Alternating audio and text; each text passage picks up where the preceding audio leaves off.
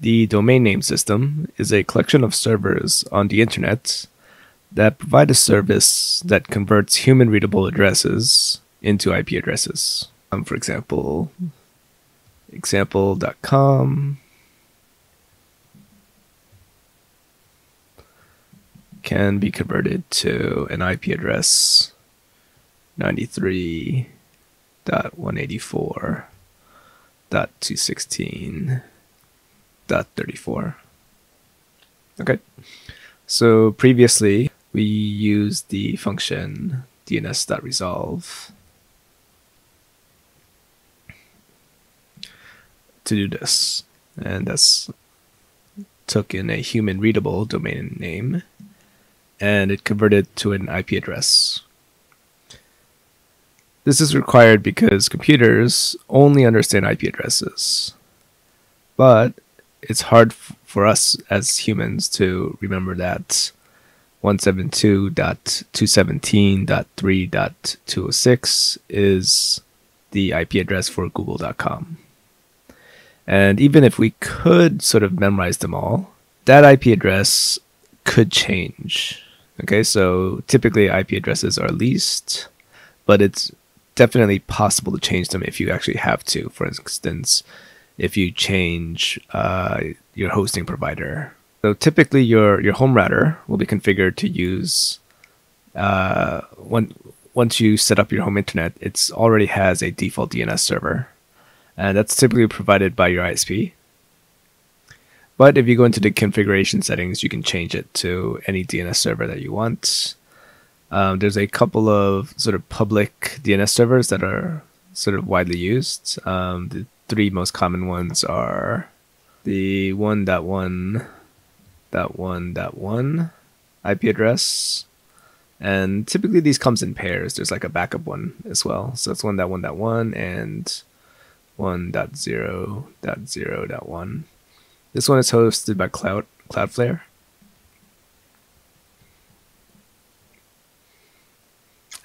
We have the Google hosted one, 8.8.8.8 and 8.8.4.4. This is the Google public DNS.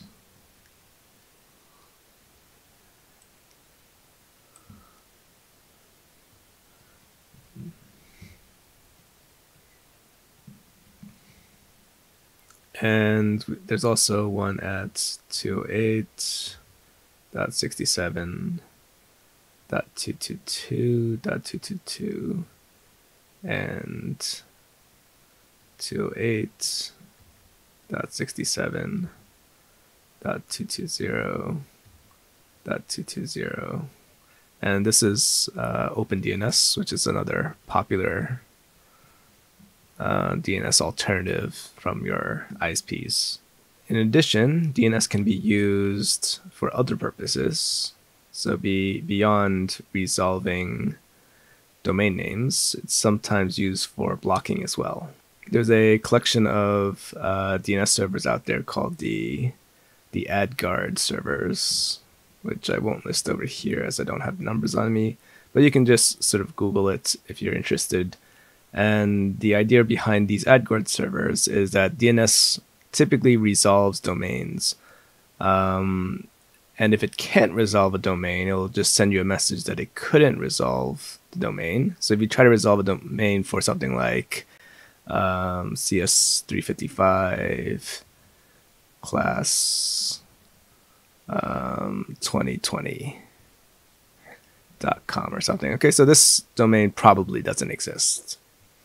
And so if you sort of type a domain that doesn't exist into your browser, then DNS will try to resolve it, but it's going to fail. If you use certain DNSs, like AdGuard in here, then for servers that they deem either malicious or just serving ad information, they will also treat it as if it were a domain that didn't exist. So it'll tell you that that domain doesn't exist, and then you'll stop sort of loading the content, which can be useful if you want to block ads. So typically what would happen is what a typical connection sort of looks like is you have your client, you have your sort of content server. So I'll call this server. Okay. And then typically you might also have ad servers. Okay. So typically you make a request for some web page on a server. They'll send you back that web page. Okay. So you get some HTML file.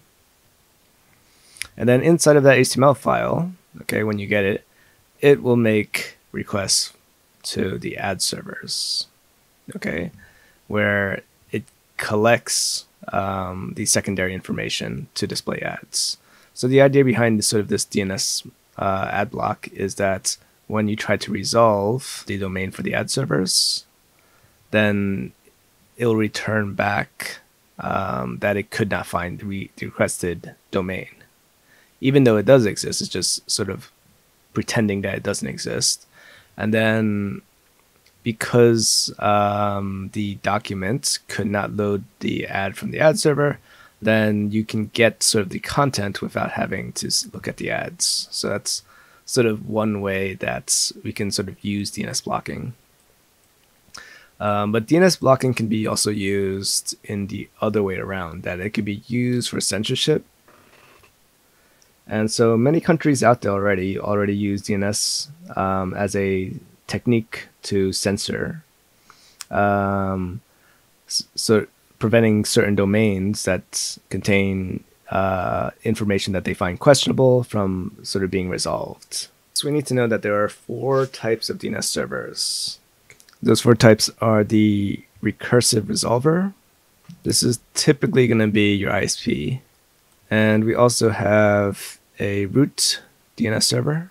We'll have a top-level domain, or TLD.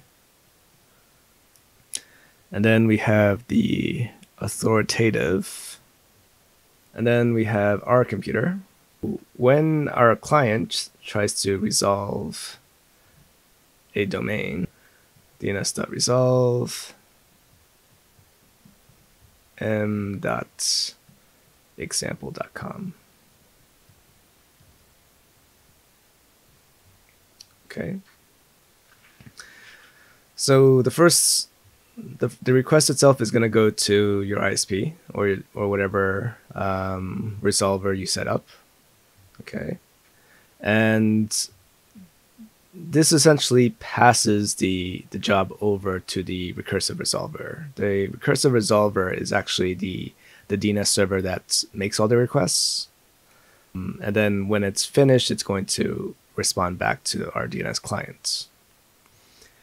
Okay, so the first step, we're going to assume that the recursive resolver has no information about this domain. Okay, none at all. And so the first step, if it doesn't have any information, is it's going to go to the root DNS name server. Okay, so this is a collection of about 600 servers spread across 13 IP addresses.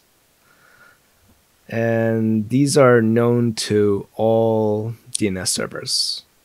It's going to ask the root DNS name server, do you know where I can find the name server for .com? Okay, so this is what we call a top-level domain.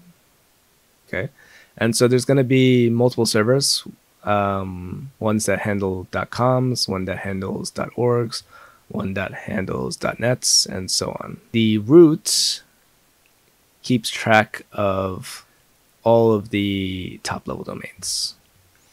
So it's going to send us back 2 records. One is going to be a NS record. Okay, so I'll write that over here. And the key thing that the NS record is going to contain the TLD DNS server for the .coms. So in that case, this one is going to be a.g tld-servers.net. Okay, and there's also an A record. And an A record refers to the IP address of a specific server. So having just this domain is not really useful to it, because then I have to resolve this domain. But the root server also has the IP address. Okay, so the recursive resolver, it knows its next step. Its next step is that it has to go over here if it wants to query the if it's looking for .coms, and because I'm looking for m.example.com, I need to query the next one. So this one is at 192.5.6.30. So I'm going to forward my request. I'm going to extend it over here. Now I'm looking for example.com. Because we know that this TLD DNS name server is in charge of all .coms, okay, it's going to have a record for example.com if it exists. If it doesn't exist, then we'll get that message back and be sure that that domain doesn't exist. Okay, so just like before, we're going to get back 2 records from this name resolution. We're going to get back a NS record, as well as the IP address inside of a record. Okay, and so again, the recursive resolver, it's got one step closer. It knows the name server that is associated with example.com, and so it's going to need to query that name server as well. So our recursive resolver finally contacts the name server for example.com, and this time it's going to ask, where can I find m.example.com? Okay, so the authoritative name server should be the one that handles everything for example.com. So any subdomains it should know about. And it's going to return back just the A record.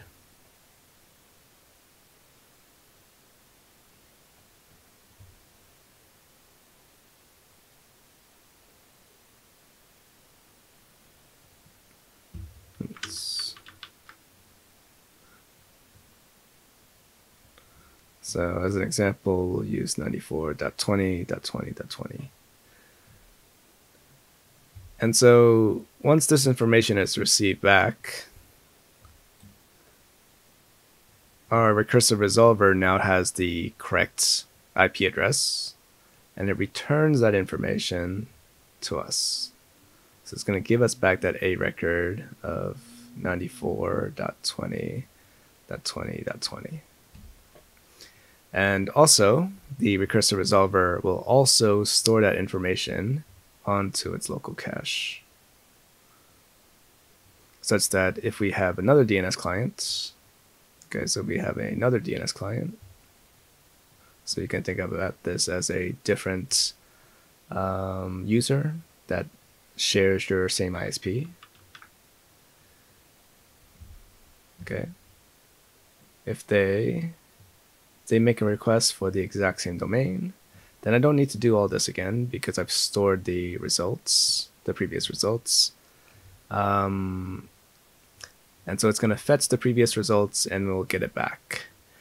So the columns inside of this table, inside of this A record, it's got domain name,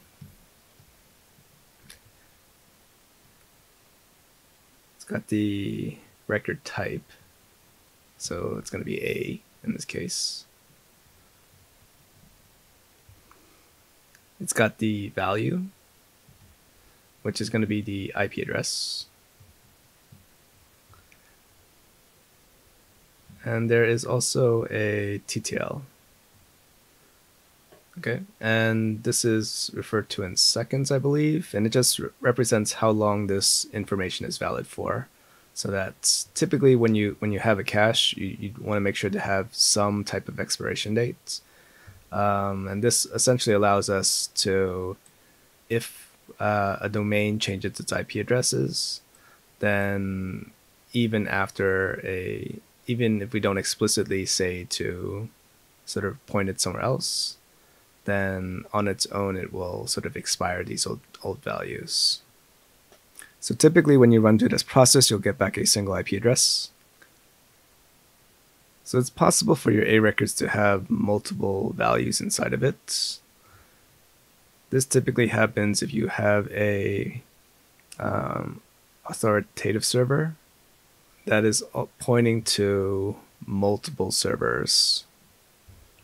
All of these servers have the exact same code running on them, and the process finishes quickly enough that we don't need to worry too much about sort of synchronizations resolver inside of here as well. Okay. So the authoritative sort of server is the sort of last step. And what's going to point to is initially it's going to send back a response that points to S1. Okay.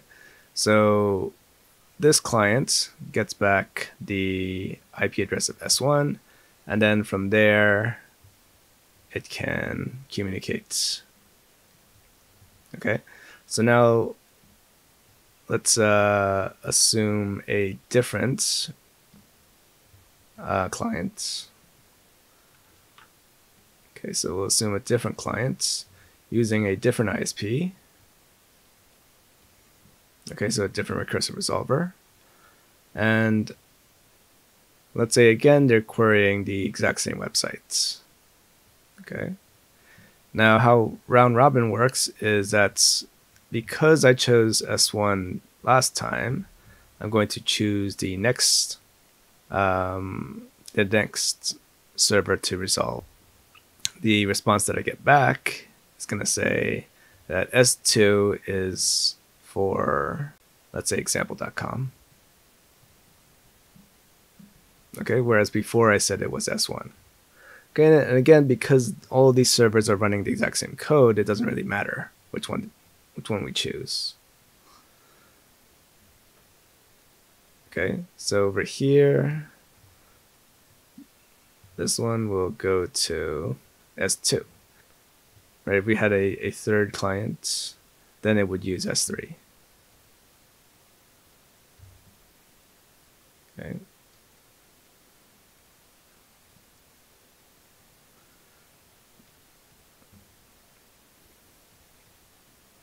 And then once it finishes, it loops back up on top to restart. This technique is called load balancing, where you may have multiple servers, in our case S1, S2, and S3, and you want to sort of spread out the traffic that they may get. So architecting your name servers in this way is one way to sort of scale your website such that the load is evenly distributed among each server.